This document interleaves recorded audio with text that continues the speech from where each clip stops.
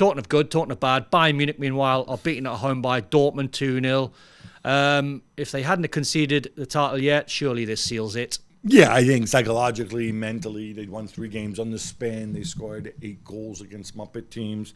And then, look, they played. Why have they not sacked Tuchel? They should have sacked him after the Freiburg game when he was laughing and joking with some of the Freiburg staff. I mean, they have essentially sacked him. He's a zombie coach through the end of the season. Sack him properly. I think he should have gone to a caretaker. Same. I think they still got it in his head that because Tuchel won the Champions League, until we get knocked out from the Champions League, he's going to stick around. I thought this was really, really disappointing. Musiala had a rough game, but also he can't be your only creative force. Harry Kane missed a couple headers, actually. From a player's point of view, are you going to be really playing for this manager that you know is not going to be there? No. It's not do you know he's not going to be there. You know that gone. Your bosses think he's not good enough. Yeah. And have sacked him. But that's a tough point. And I think it's on the players. But on Borussia Dortmund, I thought they sat deep. They countered. They did really well. Nicholas Füllkrug, Füllkrug Brandt to Adeyemi for the first goal, bit special. And my man Ian Maatsen again. Oh. What a player. So as we mentioned Liverpool and Bayern, let's talk Xabi Alonso. What do you make of him announcing that he will stay at Bayer Leverkusen for 1 more season? Obviously, I think it's an open secret. Liverpool and Bayern have job offers, job openings, 2 of his previous clubs. Stinks of Real Madrid to me. Oh my God! No. Why? Why? Why don't you like that? Okay, so don't you think he's staying at Leverkusen for 1 more year out of a little bit of loyalty, which I quite like? But don't you think he's got an eye on potential Real Madrid? He can have eyes wherever he wants. I mean, first of all, he has 9 Real Madrid, he has 9 Liverpool, he has a line. But Liverpool job and Bayern job won't be there in a year's time. You wouldn't have thought. Right? Will the Real Madrid job be there in a year's time? Maybe. Maybe, maybe not. Well, what if Liverpool appoint Alan Pardew, and it all goes?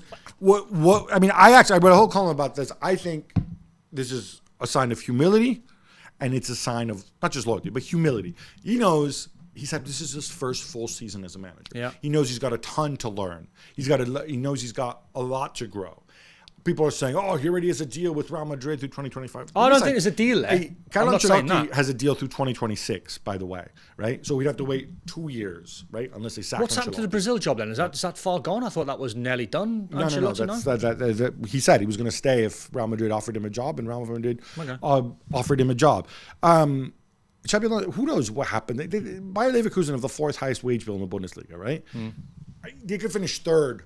Next season, maybe you go out in the round of 16 of the Champions League, and then look, that Real Madrid job no longer there, right? I get it. I love the fact that he knows he needs to learn and grow to be ready to manage a club like Liverpool or Bayern or Real Madrid. And I think people should, I mean, all conspiratorial and stupid about it. People should just, I think, just go and recognize that. Yeah. Managers do develop loyalty towards players, right? Yes. Sometimes, yeah. There is such a thing. He's on pace for a record-setting season. I absolutely admire him for staying at Leverkusen. I really, really do. I think it's a great move from him. More Alonso, a late winner from Patrick Schick, gives them a 2-1 win over Hoffenheim. Could they win this by mid-April? Yeah, I mean, they could win this, I think, in 2 weeks' time if Bayern drop more points. They have a 13-point lead with 7 games to go. That's finished. They haven't lost a game all season, Dom. What do you want me to say? They have not lost a game all season. I've seen them twice against Karabakh, Leverkusen. And they were rubbish. No. They were 2-0 down, I think, with 5 minutes ago. Drew 2-2. The next game they played, 2-0 down, won 3-2. But I'm saying, in this game, they weren't lucky. The winner might have come late. By the way, shout out to Patrick Schick, because he's not the starting center forward. As you know, Victor Boniface has been out forever. My point was they dominated. Yeah, my point was they're getting the job done. They've got belief, haven't they? They create so many chances. Yeah. And it's just a tremendous job.